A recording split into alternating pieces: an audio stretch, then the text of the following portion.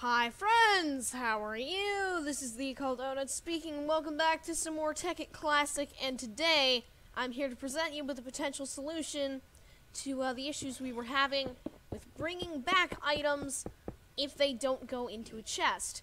Now what I think actually, as I'm placing down tubing here and coming up with a solution, and I just realized this now as I started the video, that's my great luck there. I realized just a second ago that I shouldn't have a problem with the pneumatic tubing going through uncolored pipes, because in pneumatic tubes, items actually will go to the first inventory they can find that they're allowed to pass through. So I'm pretty sure that I'm not going to need to worry about items going through piping that they really aren't supposed to and going farther back than where their colored tube is. What I was going to do, and I was preparing for just now and was about to tell you before I realized this, was I was going to loop it back through. I was going to bring the pneumatic tube back up here and restart the cycle. But I'm pretty sure that this is actually unnecessary because pneumatic tubes go to, items in pneumatic tubes go to the first inventory they are allowed to reach. So, let's say we're making a cobble chest, right? Actually, no, let's put the cobble farther back. Nah, it doesn't really matter. But I kind of want to put something more important there. So let's say we were putting our ingots there, right? So, let's dump off a bunch of stuff real quick. Buckets of water and all that sort of stuff. We need to just kind of dump some things off because we have a little too much of it. So let's say we wanted our iron to go in there, and let's say we converted all of it to ingots and whatnot and did that. Say we wanted iron to go in red, then it shouldn't go farther back because the first inventory will be at red. Let's see. So let's say we wanted iron and copper and tin and our silver and our bronze and gold. I think there are only 5 slots. Is that true? Yeah, there are only 5, so I'm over the limit already. But let's say we put all our high-use metals into this one. Or what if we had IndustrialCraft metals and IndustrialCraft metals, and then maybe I don't know, red power metals? We could do that. So let's say we had a red power metal one, so that would be this one, and then this is IndustrialCraft and normal metals that would go here, I guess. Would be how we did it. Do I have a blue alloy ingot? No, so I can't put that in there.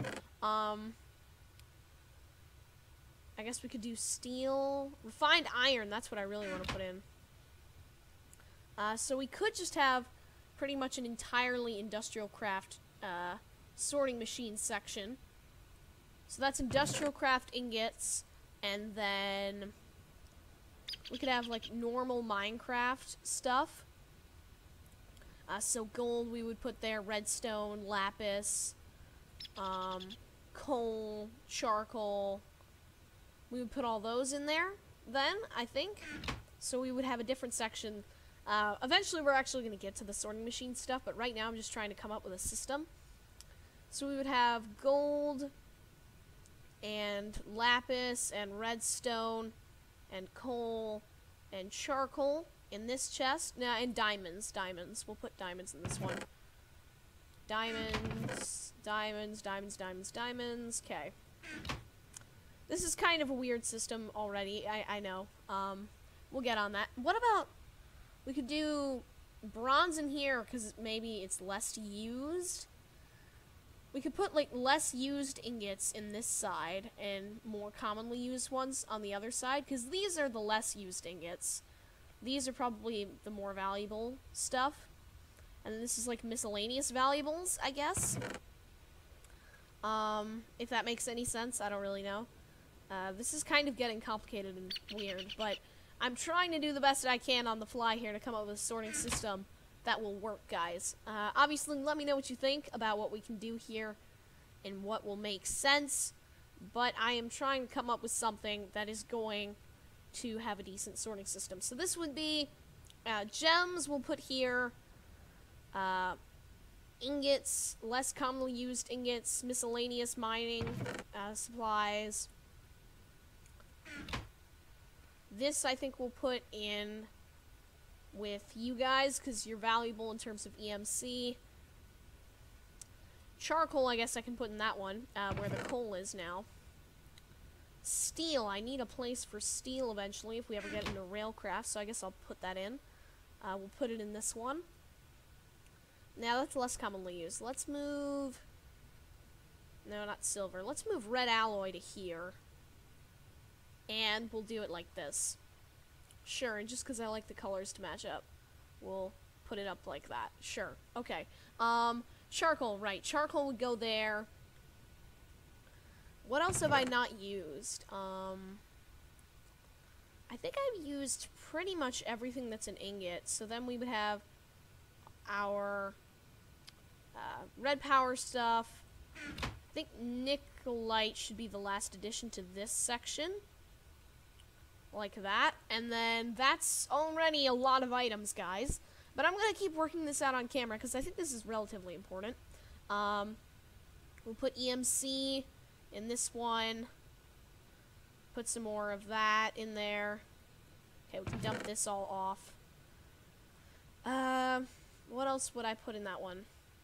I don't know. What is this section even really there for? This is, like, I guess, equivalent exchange stuff? I don't know. It's a little weird. Yeah, this is our equivalent exchange junk and whatnot. I guess I could throw that in there, but I'm not going to. Now, let's keep going. I don't really think I actually want this. This isn't a very important chest, and it takes up a whole nother slot. So I'm going to move that out of there. Here's how I think we're going to do it then, guys. We are going to... let's see. Red is already in here, right? So let's first just test this out. Because I do want to show you guys how it would work. And we have a red paintbrush, right? Yep, red. And then we would have a chest. And this is going to get problematic because there is a torch right here. We'll move it over. Because I need to break this and then have a chest in there so we can get a double chest, right? Do we have chests? Please? Alright, fine, we'll break this one. We will break it and make more using lapis, as we always do. Let's go quickly get that done. I know it's just a little bit of a slow start so far today, because we actually haven't really gotten a whole lot done, but there's a lot coming here, guys. We are almost ready to get this sorting machine fired up. Let's see, so we're going to need this in there, and we're going to have you here, and let's say I dumped... Oh, does this need power? I think this needs power. Yeah, it does. We're going to need to make a... We're going to need to make a solar panel for it. We're going to need to make a solar panel or move the one we have for that purpose. And we are going to cut into this wall, apparently. I did not plan this out well enough. Oops. That's alright. So that's how that would work. And then we would have chest. Dig. Okay. And then we would have another one like that. And then we would have another one here. Boom. Okay. And this one would have to move over, back that way. Sure. Okay. There we are. And lots of chests. So if we ever actually had enough colors for this purpose, it would look like that. Now, we don't have enough colors for that purpose yet. And we don't have... Well, I think we have what? It's 8. We have 8 colors, one of which is a default. So 1, 2, 3, 4. And then 1, 2, 3 would be our starting color. Also, I dug out this little top section.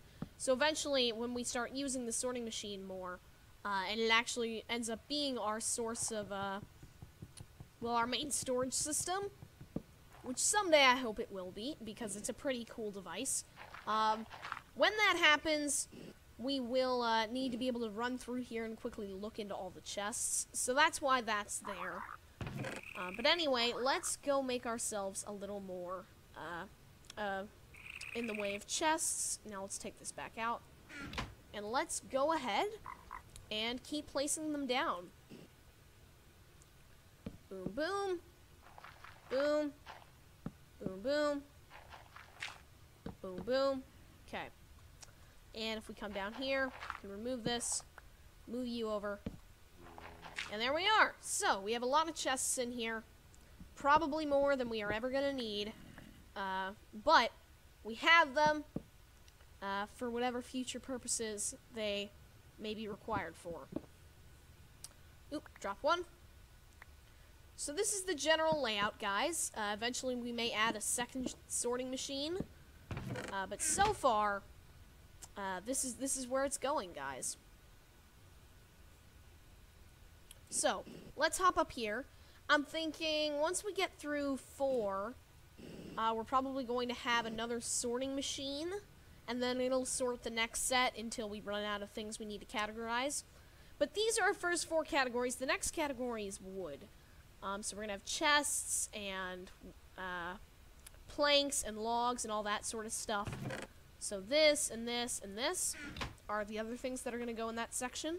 Because these are the wood logs that we have available to us right now. And then this is the wood that you get. So that's the wood chest. Armor, I don't think I'm going to make a chest for. Cobble and dirt, I do want to make a single chest for. So cobble and then dirt. And then the other one is the default color, so we don't need to use that. So, we have just about everything done here. Let's line up some pneumatic tubes for all the different categories. 7, and then I think we're actually going to delete this chest. Break, and break. Okay. And you know why, guys? I'll let you know why. So, that chest is going to be in the spot that our next sorting machine is located at. Because our next sorting machine is going to be right here, I believe. So we're going to pull into this chest for the default. And then... No, we need to move this one farther back, I believe. Yeah, so we would go like...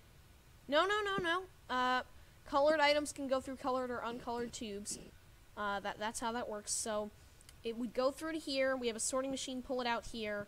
These chests are off by 1. Here, can I change this mode? Low focus, long range, horizontal mining, scatter. Low focus. No, shoot it. Shoot at this chest. Alright, fine, it won't shoot at it. We'll just break it. With our axe, totally. Alright, let's get this done. So these would move back to the wall behind them. We would go like this, and like this. You would break, and then we would do this, and we would dig in here. And I do want to do a little more for you guys. I know we are getting close to 15 minutes here for our time, but I really want to make sure we can get a little bit of progress done. Accomplished here, rather, because I think that would be pretty cool if we could get some stuff done and almost have the sorting machine ready to get started. Because I think we have a solid blueprint here. This is how it's going to look. It's going to be like this, like that, and like that. Can I even place that down? No, I can't. Man.